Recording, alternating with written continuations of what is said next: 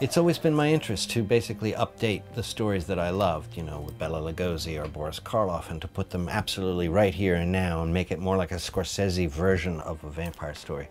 Part of my conceit was that this would all take place in New York and that we'd have a real sense of place here and try to create a Gothic world in an absolute everyday environment. Every day, if you consider New York every day.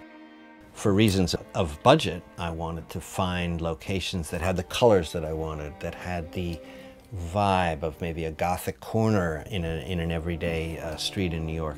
The subways that I chose were the maroon ones, and I wanted a sense of almost a Fellini-esque carnival, so we shot at the San Gennaro Festival.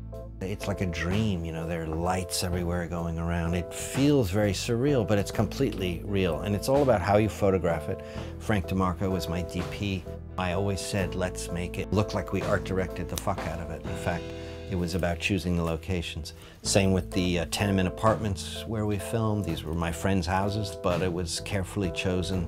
A sense of the decay in the city and also the architecture of old banisters and so on. I remember the night we shot the Empire State Building, it was lit up bright red. Every detail had to play into our color scheme.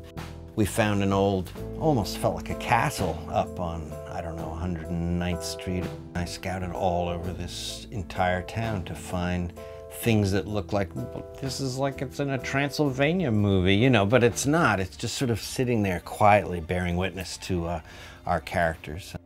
I moved down here in the 80s, down here being the East Village, where Habit took place. It just had a vibrancy and to some degree, a bit of danger. It just felt exciting, and there was an art scene and a music scene for sure, and all of that I wanted to bring into the movie. And there's just a vitality. Once again, so much about Habit was about the colors, like the color of the wall, the color of his jackets, the red and the yellows. I like these primary colors, these jewel colors, as I call them.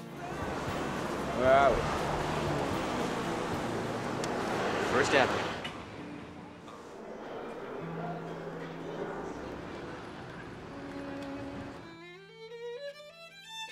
I would say that now in 2015, things are genericized. It really takes away from the personality of the town. You could still make Habit, still find nooks and crannies, but you'd be looking a little harder and there'd be a little less personality. It's just a lot of condos and banks and CVS's. It's not the same. When I was younger, they were thrift stores and you know, junk shops and things that lent personality. It's not about everything was better then.